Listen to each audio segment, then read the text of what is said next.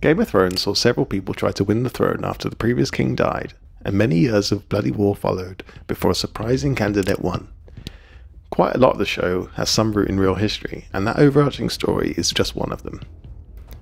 One war in particular has a resemblance to the War of the Five Kings from the show and books. That war was the War of the Spanish Succession, and when it was over, there were long-term consequences for Spain, Britain and France that we still live with today.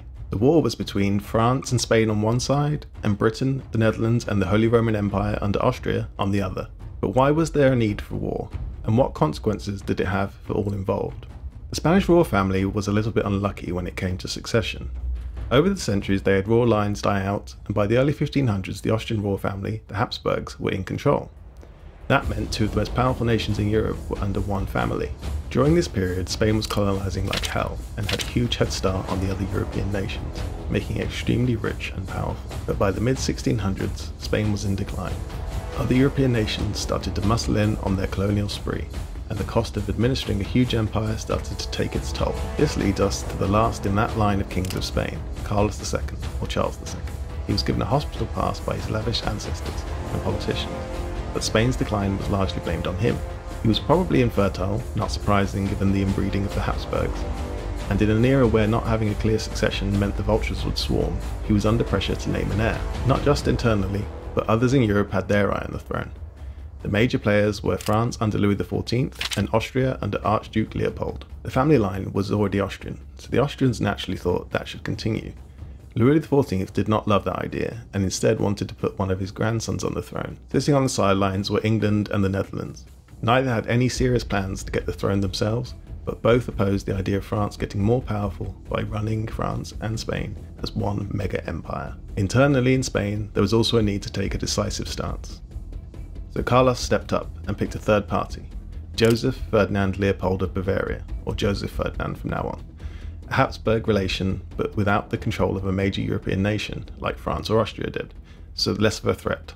All was good and no one had to go to war over it. Except they did. Why? Well, Joseph Ferdinand died before Carlos, meaning the whole rigmarole started all over again. So who did Carlos pick this time as the clock ticked before he died? Philippe of France, Louis XIV's grandson. He put in his will and demanded that no one break up the Spanish Empire. And then he died. Even this decision wasn't enough to guarantee war. In the year or so after Carlos died, Philippe of France became Felipe de España. So far, so good. Most of the major European powers had been through a series of wars with Louis XIV, meaning no one was exactly eager for more war, including him. It's hard to come up with a single reason for why war happened, but Louis XIV didn't quite make the right noises about keeping France and Spain separate, while also testing the readiness of Dutch defences just in case. Meanwhile, Austria still hoped they could get another Habsburg on the throne. But on the other hand, England and the Netherlands had the same ruler, William III, and so it should have been easy to get both of them to go to war.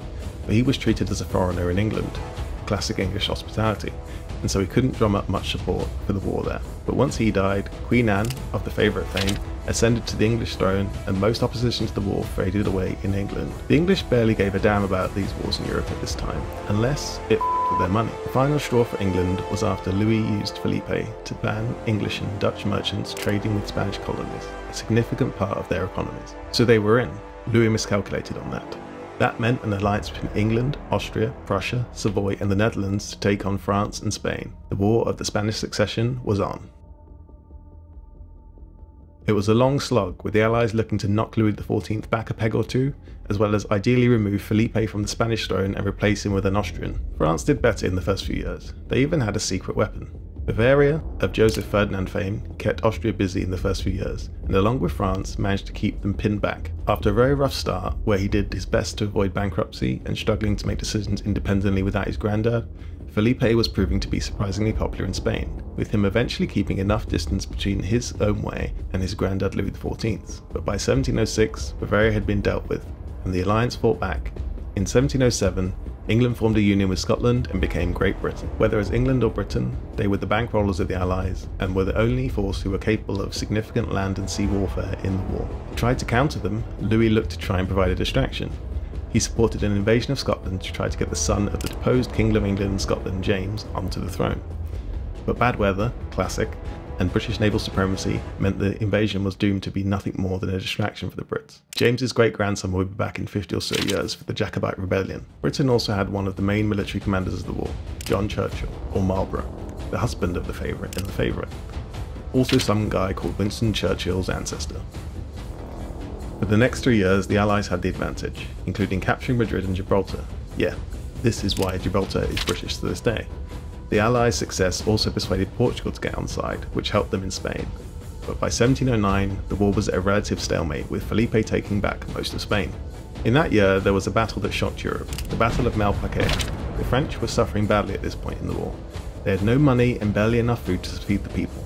They were actively avoiding battles. This one became inevitable, because if they didn't fight, the Allies might have the chance to attack Paris and end the war. The Allies had superior numbers and tried to overwhelm the French, but the French General Villars had a plan and managed to keep his force together and caused large casualties amongst the Allies. The French withdrew from the battle, which makes it a technical loss, but really the victory was very costly to the Allies, and the casualties were up there with any other that century. The sheer scale of the bloodshed is what shocked everyone. Even still, France was struggling due to a huge famine in Europe, particularly in France and Spain, that made Louis XIV desperate for peace. France may have been the strongest and richest single nation in the war, but the people had seen near constant war for 7 years by this stage. A large ring of French fortifications meant that although the Allies won major battles, such as Blenheim and Malplaquet, they couldn't make a major assault on Paris at any stage of the war. Louis offered separate pieces to the Dutch and the British, knowing that they also couldn't see the point in keeping going with most aims achieved. But the Allies tried to negotiate together and truly punish France. The Allies demanded Louis get rid of his own grandson as a condition of peace. He wasn't against the removal of Felipe, but he wouldn't go as far as to do it himself. He countered by offering to pay them to do it for him, which they refused. The rest of the war was all about both sides fighting to make a better peace for themselves. Louis to keep Felipe on the Spanish throne, and the Allies doing their best to stop that continuing. This despite the fact that both sides were exhausted by such a long war. But on they went. The French army was no longer capable of large attacks, and looked to mostly hold what they had. The Allies still wanted to capture Paris to enforce their ideal peace. By 1712, Britain was under a Tory government, classic, and willing to negotiate separately. They took Gibraltar and Minorca as prizes. This was considered a victory by Britain, despite the huge cost for them. But wait, 3 of the heirs of Louis XIV, ahead of Felipe in the succession, died during the latter stages of the war, meaning Felipe was close to inheriting the French kingdom to go with his Spanish Empire after all. The only claimant ahead of him was severely ill with smallpox. After the Battle of Denain, the French under Villars went on a lightning campaign to recapture many of the forts they'd previously lost in the war, with the Allies no longer having the drive to hold on to what they had without British money. The dream of taking Paris was over. The Netherlands, Portugal and Savoy exited the war in 1713, but Austria was stubborn and hung in there for another year. They made one last push to get one of their own back on the Spanish throne, but alas, instead they gained more territory in the Netherlands and Italy for their efforts. So the war was over. Most of the participants had been through major pain, with huge expenses and casualties by the standards of the day. Within a year, Louis XIV was dead, but Felipe remained the Spanish king, so France technically won the Game of Thrones, and the War of the Spanish Succession. And luckily for the Allies, they had already wrung a concession from Felipe to renounce all claims on the French throne for himself and his descendants. The other guy with smallpox? He survived and became Louis XV of France. The Spanish and French thrones were separate after all. The huge cost of the war meant the French royal family largely limped on until the French Revolution, where Louis XVI was executed and a republic declared. But even that wasn't the end of the French Bourbons. If you've ever seen Les Mis, that mini-revolution was not the French Revolution, but it did lead to the end of the Bourbon royal family in France.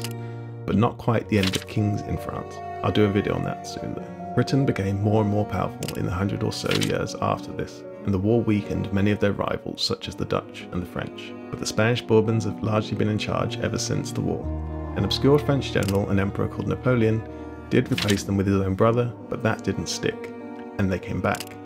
Again, under Franco's fascist regime, they were deposed, but they returned after he died. Now the family is coasting by without any scandals that forced a king to abdicate. Nothing to see there at all.